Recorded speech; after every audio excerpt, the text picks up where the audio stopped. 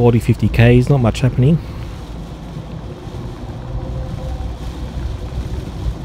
Try to pick up some speed. I'll just move over a bit. Alright, here we go. See how the water starts beating off the windscreen? Kind of like the water drops start off small at the bottom of the windscreen and get bigger and bigger as they reach the top. Try to pick up a little bit more speed.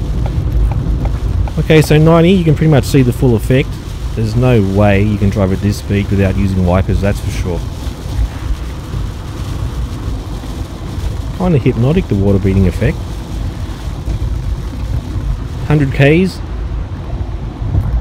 For those of you who want to know how I applied the Rain.x, all I did was follow the directions on the bottle. And for those of you who want to see how I did it, just stay tuned.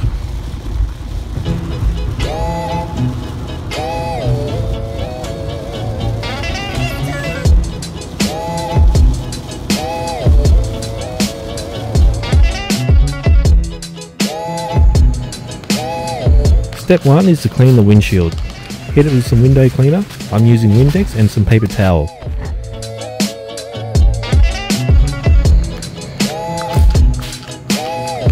If you want, you can use a clay bar.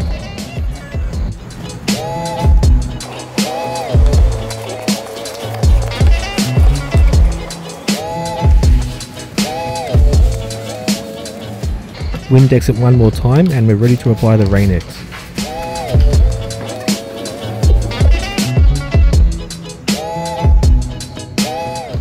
You can spray it on the towel, but I like to spray it directly on the windscreen. Using circular motions in an overlapping pattern, apply the Rain.x.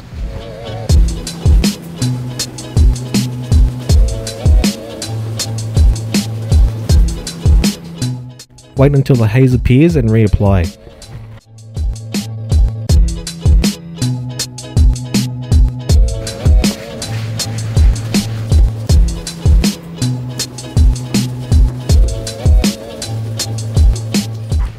After 10 minutes, buff it off with a clean microfiber towel.